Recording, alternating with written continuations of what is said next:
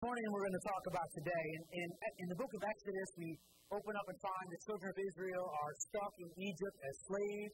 They're not there on vacation, visiting, seeing the pyramids and the Sphinx. They are enslaved with cruel taskmasters of the Egyptians. And God sends Moses to deliver his people. He raises them up. We talked about this in December, about how Moses was not anybody's first choice to go. Remember, he didn't know how to talk good. And there he goes to send them out.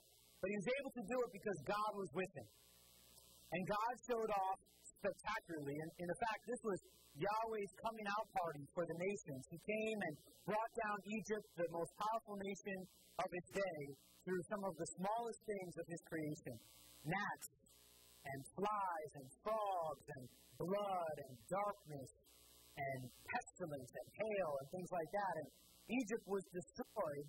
And the last of these 10 plagues was the Passover plague, where the angel of death came and all the firstborn that did not have the blood over their doorway were killed.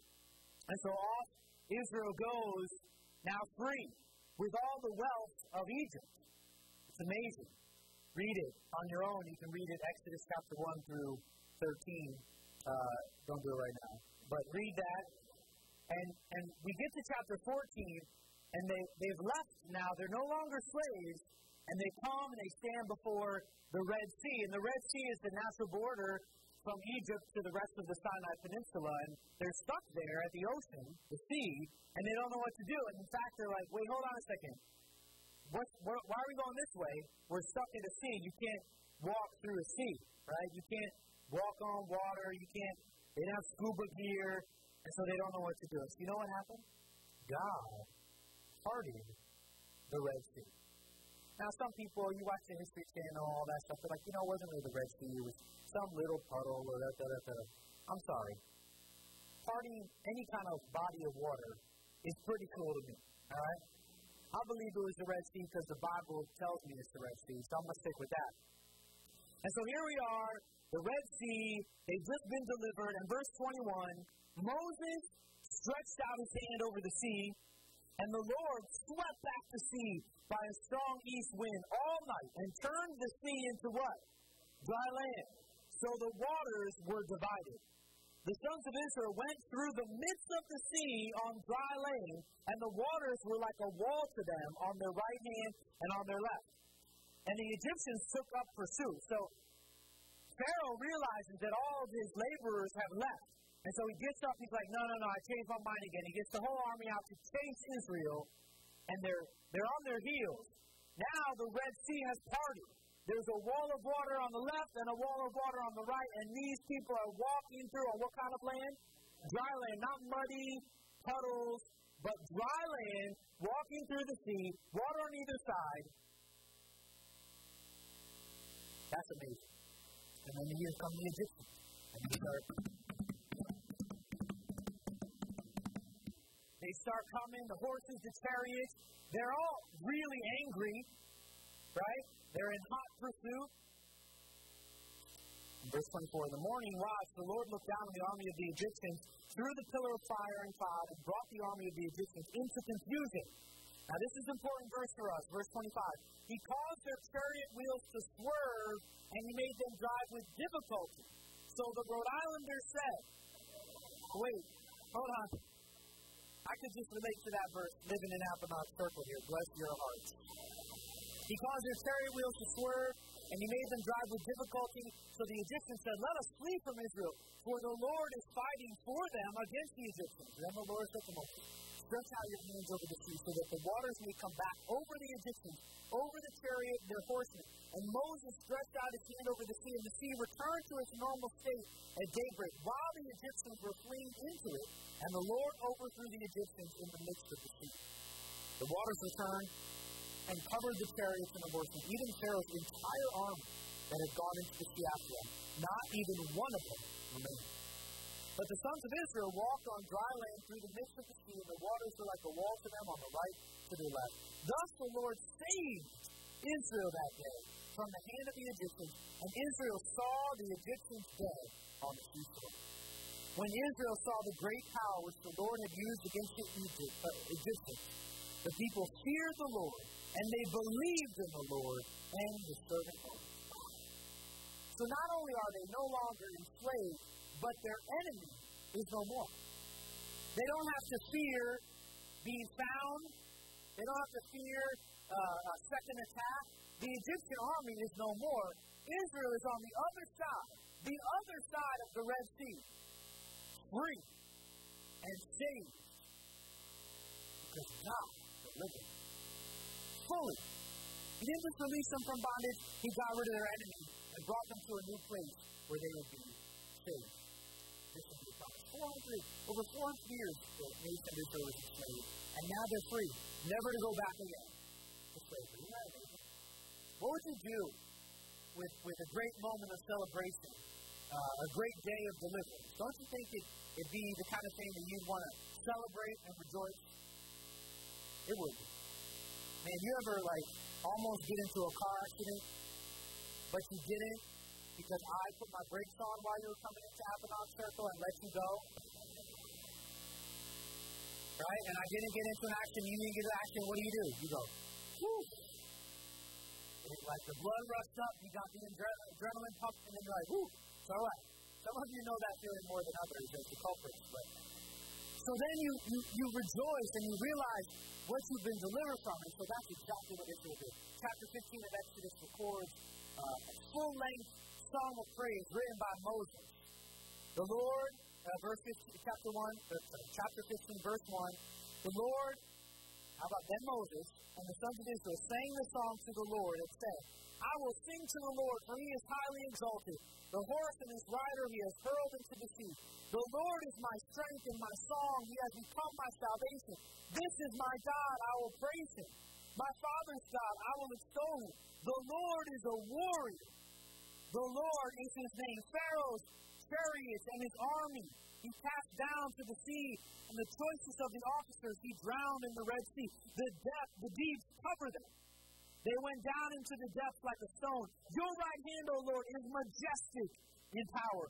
Your right hand, O Lord, shatters the enemy. I mean, Moses is just breaking out into this song of praise for his deliverance. Free.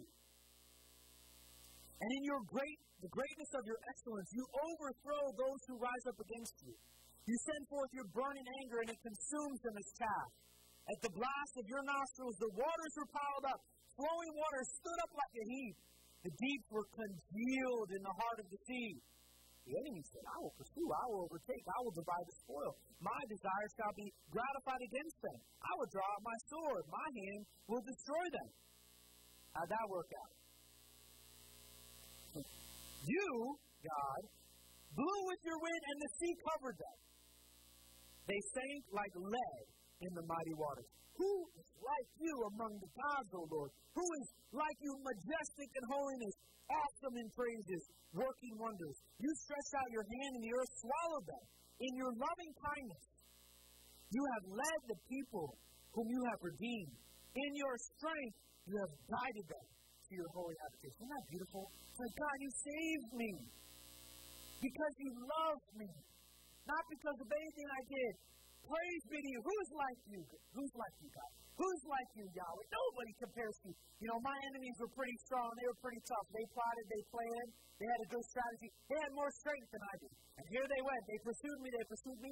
And Lord, you just went. And the sea fell on them. I didn't have to fight. I didn't have to work up the strength and make a strategy. For you fought for me. You delivered me. And you did it all to bring me to your holy habitation. You delivered me so that I could be brought to you. I could be free to serve you. That's what he's saying here. Can relate to this, amen? Verse 18 is a good verse you can remember and memorize on the spot. The Lord shall reign forever and ever. Say that with me. The Lord shall reign forever and ever. You know a Bible. There you go. The Lord shall reign forever and ever, for the horses of Pharaoh with his chariots and his horsemen went into the sea, and the Lord brought back the waters of the sea on them. But the sons of Israel walked on dry land through the midst of the sea. And then Millie, the prophetess, Aaron's sister, took the tambourine in her hand. What's that saying? Does that say Millie? Oh, Miriam. took the tambourine, and the women went out with their timbrels and dancing.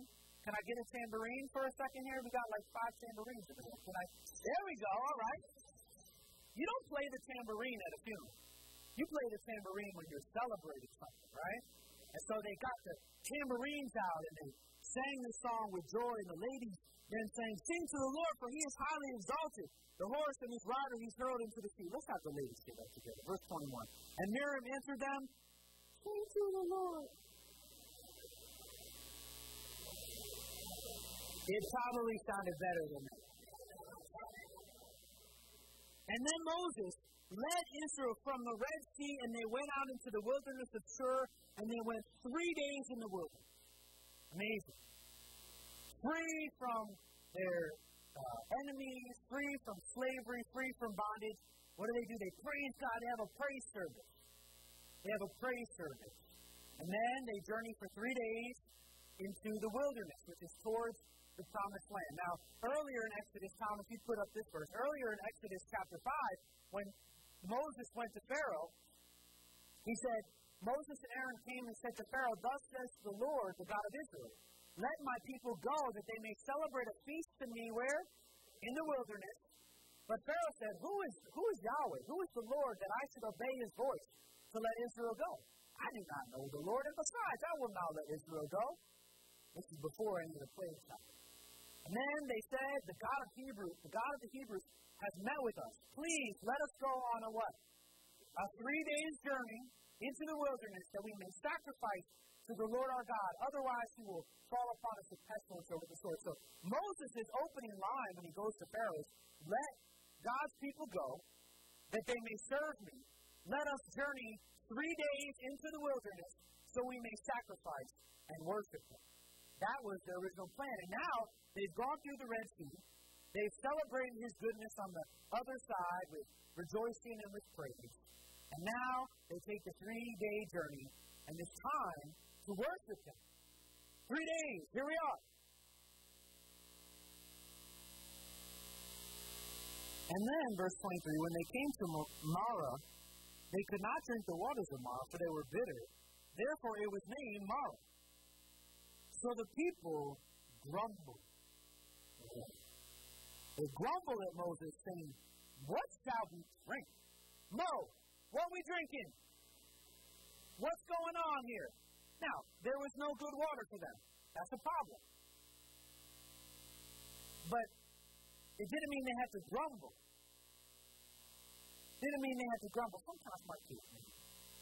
Sometimes my kids, we sit down, the table's set, we got food, everything's ready.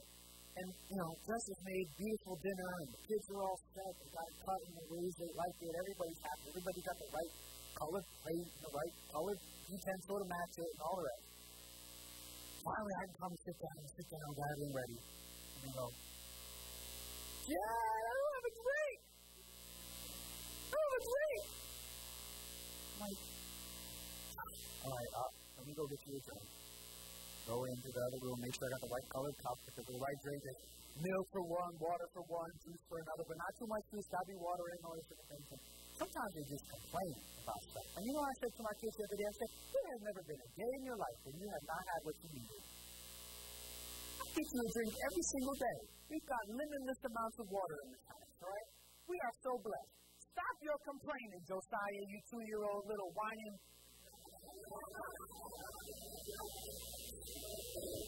Now, if my kids come to me and say, "Hey, Dad, I'm thirsty. Could I please have some water?" You know what I'm going to say? "Oh, I forgot to get you water. My fault. I'll go get it. I'll bring it in." But when they go, we're going to have water, I'm like, oh, boy. Hold me back, Jess. Hold me back. No. That's what we have here. They didn't have water, but they didn't need to grumble. But they did. This is 3 days after the Red Sea stood on edge. Why? Because their enemy was pursuing, because they used to be slaves in Egypt. 3 days later, on Sunday, they had a praise service, but on Wednesday, they're grumbling. On Sunday, they remember the goodness of God, but by Wednesday, they go,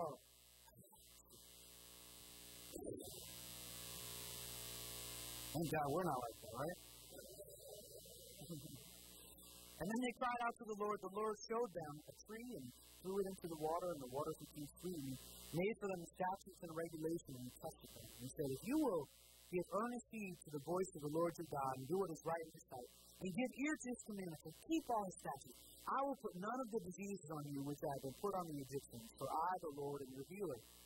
And when they came to Elim, there were 12 springs of water and 70 date palms. They camped there beside the water. You know, this all happened on the 14th day of the first month. They got freed from Egypt on the 14th day of the first month. Today's the 15th day of our first month. And 3 days later, they were grumbling. They had their worship and the praise on Sunday. But what's Wednesday going to be like? Well, maybe they got their attitude right. I'm sure they did. You know, sometimes a good talking to is all you need to get your head on straight, right? Well, look what happens in chapter 16. Then they set out for Elim, and the congregation of the sons of Israel came to the wilderness of Sin, which was between Elim and Sinai, on the 15th day of the second month. So now it's February 15th, essentially. 1 month later. And then the whole congregation of the sons of Israel did what? Grumbled against Moses and Aaron in the wilderness. Isn't that just like people? This is such a relatable story for us. Because although we laugh at Israel's foolishness, this is what we do. This is so what we do. They have deliverance and praise on Sunday, but by Wednesday, they're grumbling. They make a new resolution at the beginning of the year to stay faithful to the Lord, but by the time February comes, they're grumbling again. Anybody relate to that? That is why, with a lesson like this and countless other records in Scripture, it is so important for you and I to not base our faith for today on what God has done yesterday, nor base our lives today on what's going to happen tomorrow. We have to live faithful to God today. We have to determine to be followers of Christ, not because we did it yesterday or we have grand expectations of what's going to happen tomorrow, but we've got to commit to be followers of Christ today. And sometimes I think what trips us up is we coast off of the greatness of yesterday. Or we can't wait till things get better tomorrow. But man, if we don't live faithful today, there's no guarantee we're going to be faithful tomorrow. And just because we lived faithful yesterday doesn't mean we're going to be faithful today. You and I have to make this decision to be the people of God today. Today. And then if the Lord blesses us with tomorrow, guess what? We have to do it again tomorrow when tomorrow is called today. Let's look at Hebrews. Hebrews, towards the back of your Bible, chapter 3.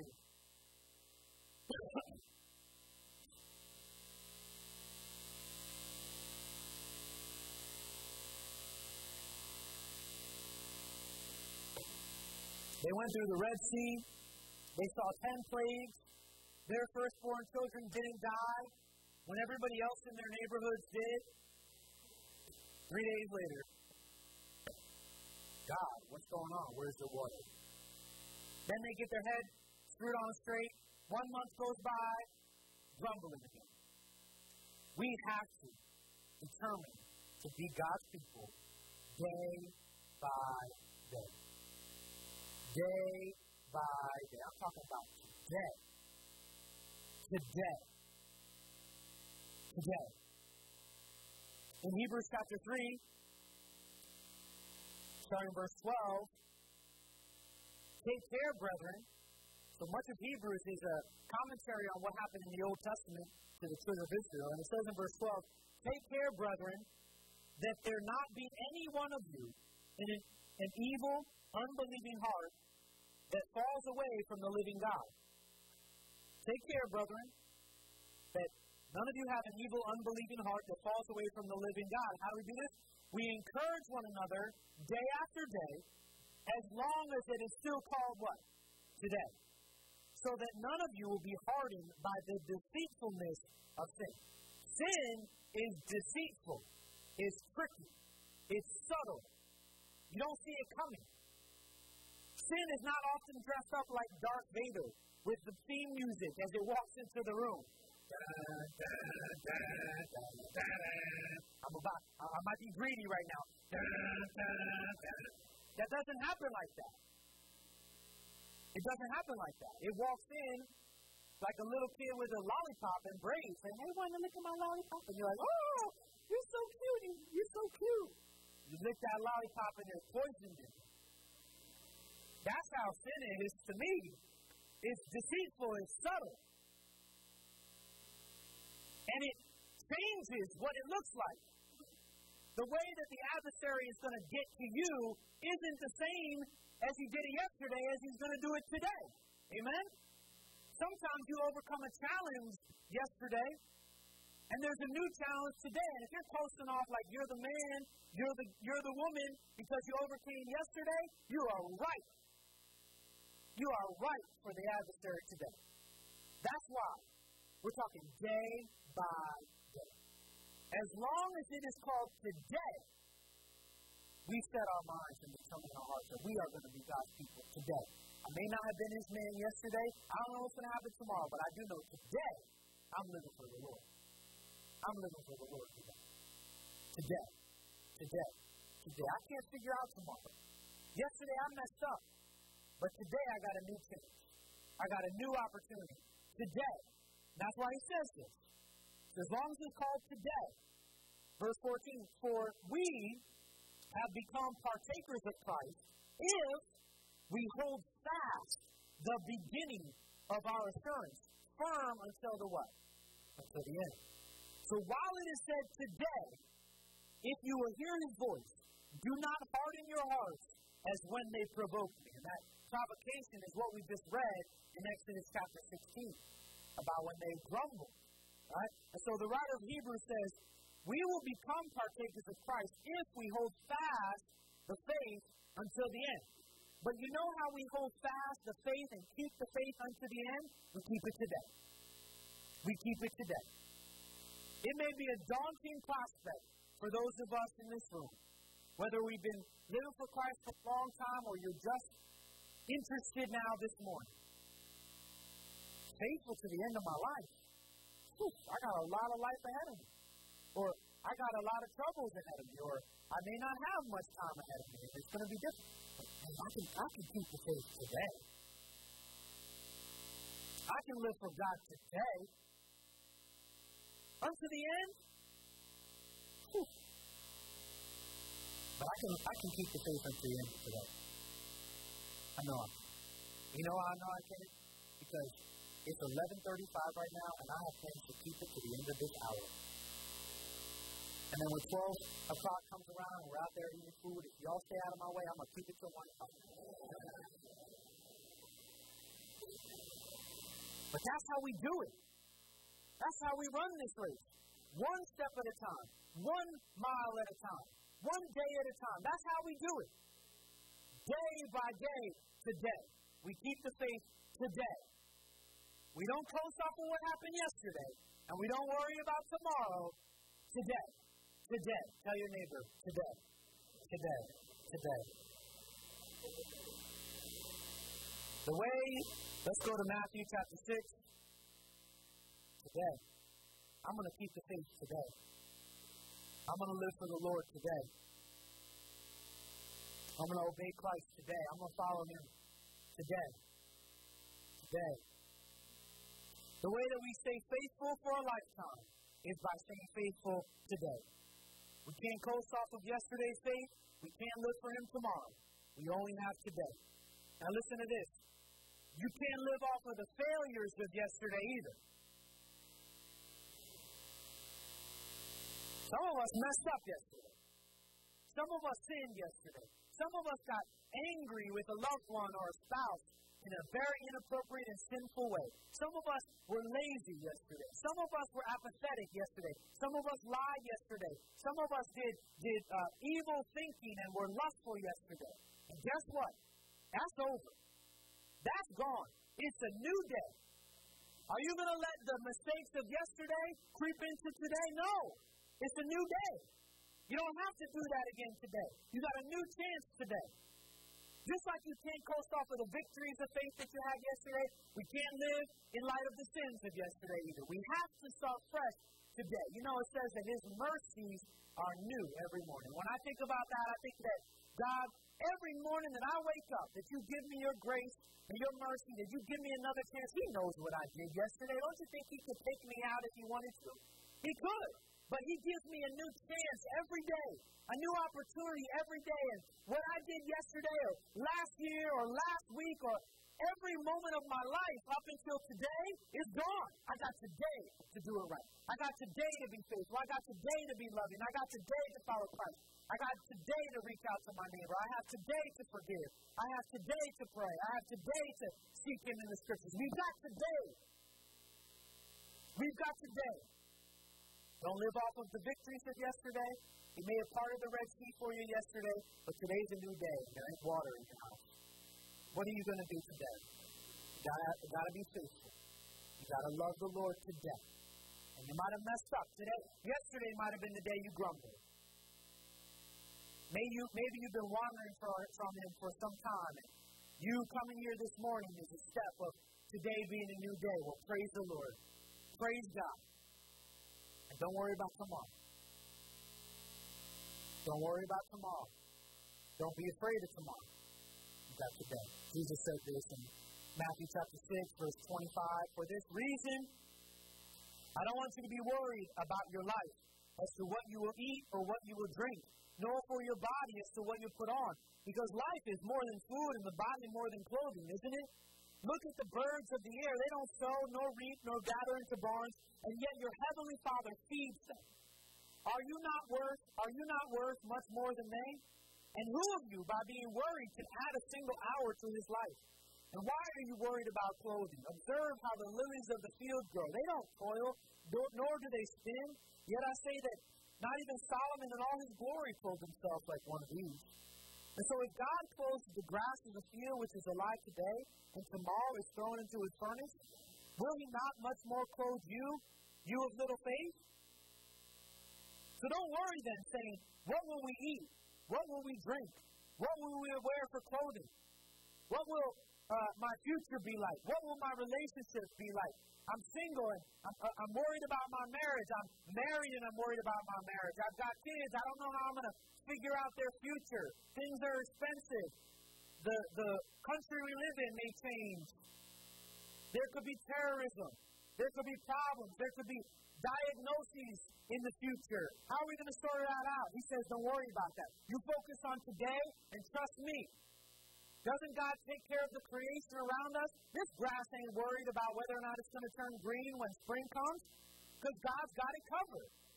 And so all this ground needs to do is just lay low and let God take care of them. And that's what we need to do. We need to not be worried. And He says that. For the Gentiles, the people that don't know God, eagerly seek these things. For your heavenly Father knows that you need these things. But instead, here's what we do. We seek first His kingdom and His righteousness, and all those things will be added to you. He doesn't say, hey, live for me, and I don't know how it's going to work out. He says, live for me, and I'm going to take care of those things you're worried about. I'm going to take care of your physical and material needs. I'm going to take care about your emotional needs. I'm going to take care about your hearts and your lives and your homes and your family. If you get busy, focus on me today, I'll take care of those things that you're worried about today and tomorrow. What a deal we have this God is making with us. He said, I'll take care of your future and your present. You just worry about me. Worry about me. And I'll take care of you. Seek first His kingdom and His righteousness, and all those things will be added unto you. And He says, don't worry about tomorrow, for tomorrow will care for itself. Each day has enough trouble of its own. So, you want to be faithful unto the end? Be faithful to the end of today. And then do it again tomorrow.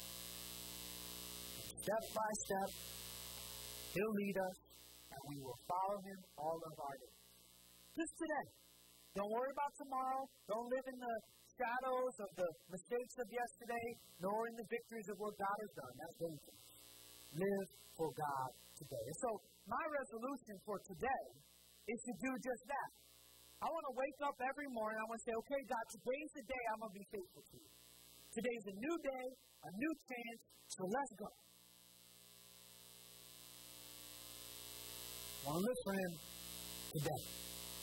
Some of us have resolutions. We want to read through the Bible in the year. You know how you read through the Bible in the year? You read it for 15 minutes a day. Some of us want to have a deeper relationship with God through prayer. And so we have great goals and expectations. We're going to pray for an hour every day. Go for it. You know how you can pray for an hour every day? Pray for 5 minutes today. Some of us have a burden for our neighborhoods. We want to preach to the whole street. And it seems overwhelming. You know how you do that? Love your neighbor today. Love your neighbor today. I want to lose 50 pounds this year. You know how I do that? No, I don't actually. But I do know that if I make choices today, that's steps. Those are steps in the right direction. That's what it takes, day by day, day by day. And then we do it again tomorrow. And then when enough days pass, we'll be the people God's calling us to be. Amen. The beauty of this whole thing is that God, unlike us, inhabits eternity. God is faithful yesterday. God is faithful today. And God is already faithful tomorrow. He's got it covered. Our job is to just be faithful to Him today. Be faithful to Him today. Live holy today. So, with this new day, this new chance, I say we take Him up on His offer. Amen? And live for today. And tomorrow, God gives us the gift of a new morning of His mercies. I'm prepared to do it again tomorrow. And the next day. But today is the day I'm going to live for God. Today is the day I'm going to live for God. Anybody with me on that? Today is the day. Amen. Let's stand and pray together.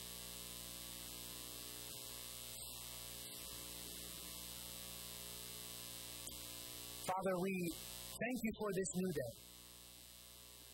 And Lord, we are grateful for the good things You've done in the past and the great hope we have in the future. But Lord, all we have is this moment here today.